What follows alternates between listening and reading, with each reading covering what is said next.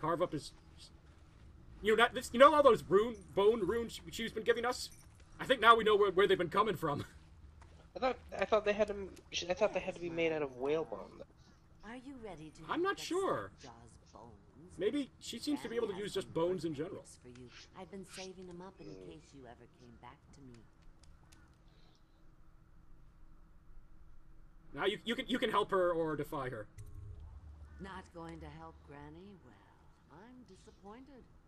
You better. We're obviously just gonna kill her. I assume. Well, it's not quite that simple.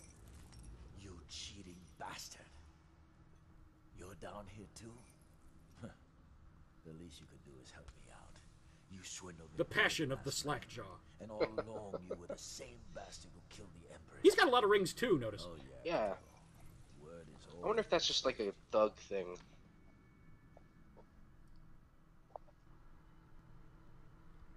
Alright, Granny Rags must die. Oh no, don't.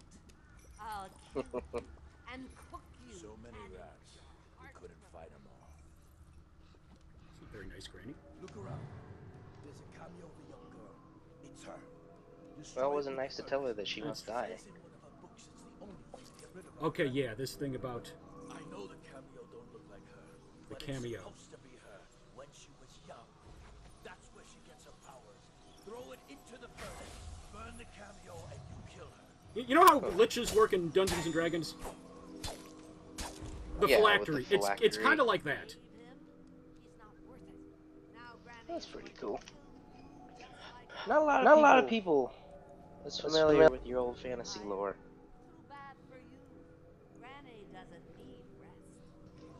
And I'll be honest, the only reason I can remember phylactery off the top of my head is because I was just reading about Tomb of Horrors. Okay, see, I killed... Watch it, what happens when I kill her? Swarm of rats. She's not gone. Remember when we were just fooling around back in early mission? I killed her and she just turned into rats. If you do that and survive, she'll come back. Uh-oh. Ah! That's the best you can do, dearie. Keep in mind, this is Susan Sarandon, Academy Award-winning actress Susan Sarandon here. Granny's cameo. She hide that under her pillow. You're going to save him? It's not worth it. Now Granny is going to kill you just like all the others. Ah!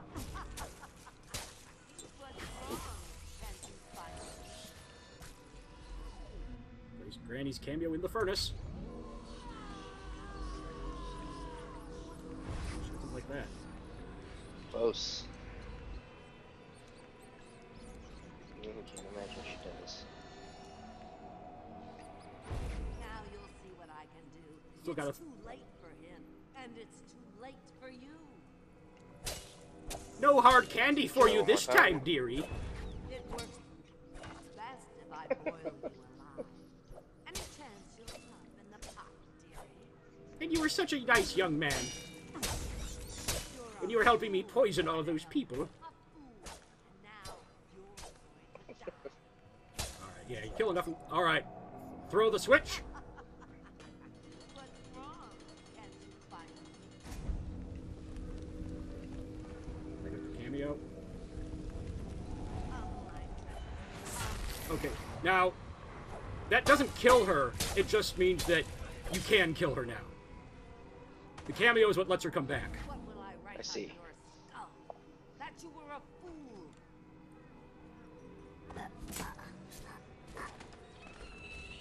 There's this really horrible, unearthly wailing sound when you kill her, too. That, like, goes on, you know, it can't possibly be coming from her throat. But, it's like, just, you know, I don't know, her ghost or whatever. Got the key. Oh, check this. I'll show you some of those. There's some creepy-ass occult symbols she's got everywhere. So does she have a unique kill? I'm not sure. I got her from behind. I think I kind of got her from the side or behind, so. Unlock me.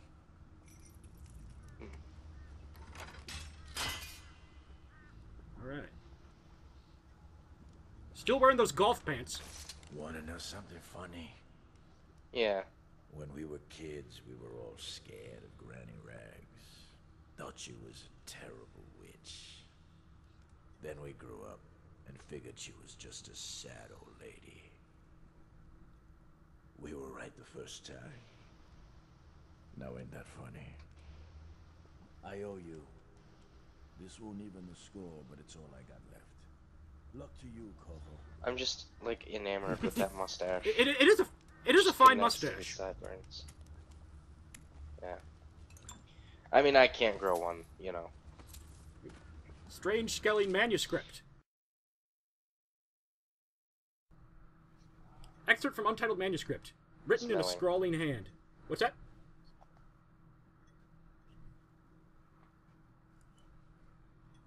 Oh, okay. Okay. Stronger than Scrimshaw? A skull full of guile. Whale bile. Bones in a pile. White scraped gleaming. Kindle fire and crackle fat. Big black gobs of spat. Fume up. Fume up. Oh, this is Granny Rags' slam poetry, I see. Feathers. Yeah, I was gonna say, this is just...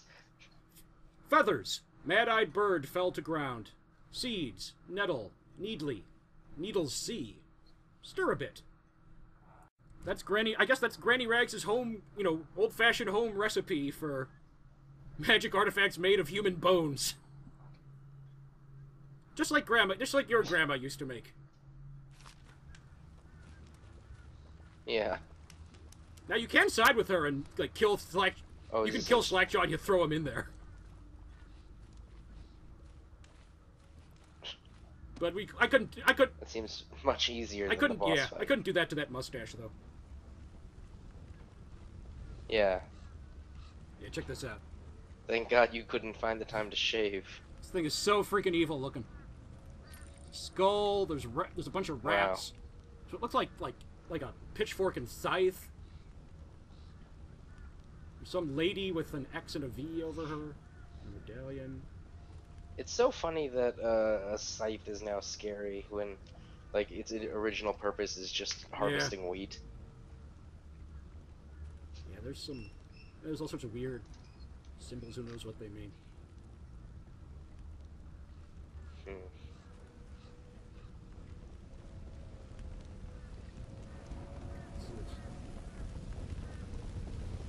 Oh, the Leviathan's Sorrow.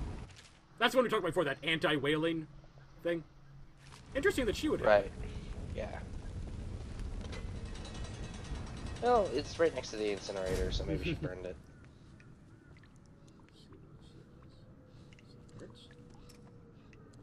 Well, check out that painting of the Outsider. And, you know, that's a Sokolov painting. And it's interesting that Sokolov apparently has a pretty good idea of what the Outsider looks like, somehow. I mean, that's how he appeared to us.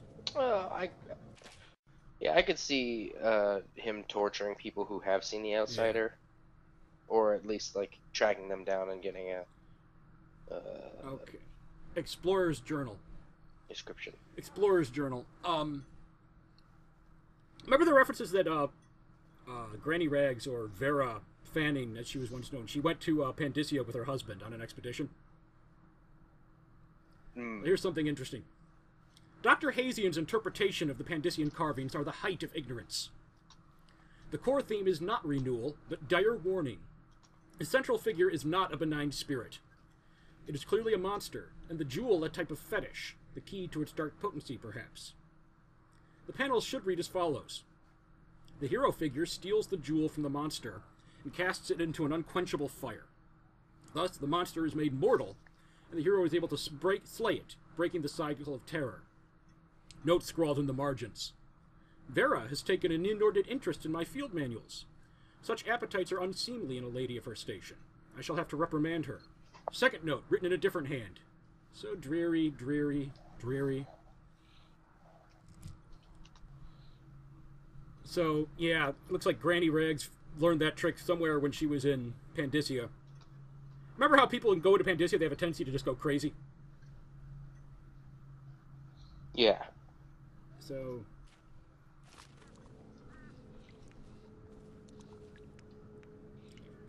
got a bit of a leak there.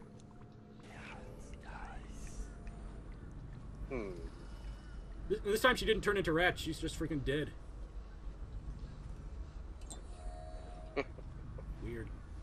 Insane writings on the walls. She's done her last moonwalk.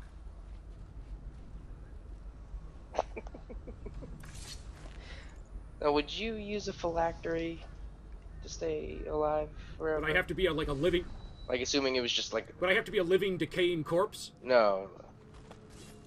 No, it'd just be a book. Oh, you can't throw No, you her can. in I'm there? pretty sure you can. I think I just screwed up. Oh, can't you? Can't I? Oh, there you go. There. Try to lure me into your gingerbread house, will you? It's... The interaction between the environment and the character models in this are not always ideal. Alright, there's the sewer key. And this is our way... Oh, but first... Look at that sexton stuff.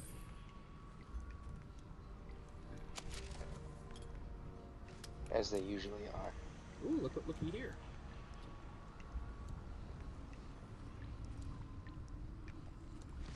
Maybe he'll have something to say to us. Yep. You find your way into such interesting places. I love the way this one is lit, by the way. At the eye of the storm, Yeah. between Granny Rags and this man who has lived his whole life with a cleaver in one hand and a bottle in the other. Well, Slackjaw is just Crawling such a out of dedicated those butcher. ruins, winding your way back to the pub where you last Notice the saw shadows over his eyes kind of look like horns. her. Where is she now? How does Yeah. I'm pretty sure that was intentional. knowing It's an your interesting allies visual effect. betrayed you? Yeah. Strange how there's always a little more innocence left to lose. Oh, look. Although it makes me wonder if they designed it. You just killed the greatest assassin of the age. Did you do it for love of the Empress or Emily?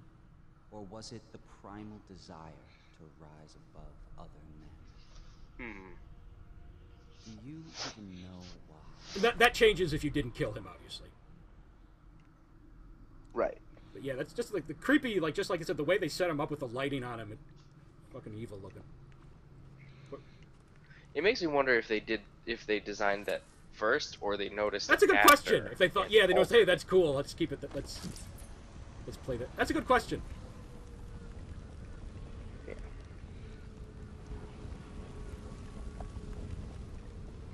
All right, now leave your grandmother in the oven for about an hour and a half at 400 degrees. Oh, Till she's a nice golden brown. This is some It is. fast water. those rocks are probably like scratching the Also- hell out of me. Yeah, thank God that. Good thing I'm wearing a Doctor Doom mask. Yeah, good thing the sewer pipe is wide enough for a Yeah. person. Well, it looks like they had a lot of water to dispense with. Like, All right, now we're back. yeah, but could you imagine if it funneled off into like a tinier No, pipe and you were just no, stuck yeah. at the end? I'd have to use possession on like a fish or some sort of waterborne bacteria.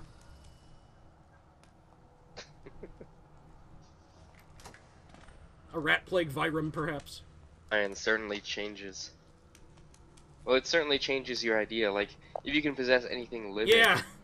then yeah, why can't you get to a microscopic level? Yeah. They don't really. Okay. Okay.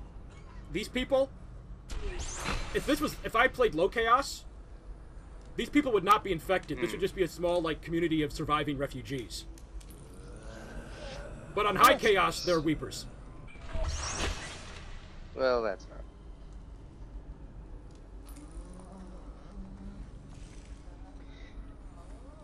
So this is tangentially related, but like try not to play D&D with super nerds. Like Who else would you play D&D with? just regular nerds. I've got a friend. He's like really into physics and stuff, and we were playing a campaign. And he had to scale a cliff, like go down from the top, and I was like, you could jump off if you really wanted to, and then he was like, well, how much? Like he was asking for clarifications. He's like a level 3 cleric, and one of his spells is a spell called Soundburst, and he's like, how much force comes off of a sound burst, and so like he spent like 45 minutes doing the calculations to figure out if he could justify jumping off a cliff and casting sound burst before he hits If that the would ground slow his descent. to counter his we ended up deciding that it would. That actually sounds kind of... I like this guy, Nick. I gotta say, that sounds kind of... He sounds like my kind of guy. He also likes grabbing onto people's faces and conjuring water. In-game, you mean? To blast them in the face. Yeah, Okay. with water. I'm sure he would do it in real life if he could. But that's another one of his signature spells, or spell uses. So, like, those are... Oh! Nice. I think one of those guys, I think I only caught him in the leg. He might be alive. Good lord, you're just, like, creating a weak genocide. And like I said, it's cool to play through it on low chaos first, because then when you're killing these guys, you're thinking back to, yeah, on low chaos, these were, you know, friendly people. Yeah, just hanging out. There are a lot of them. Surviving in the sewers. Hanging out with the turtles. Oh god.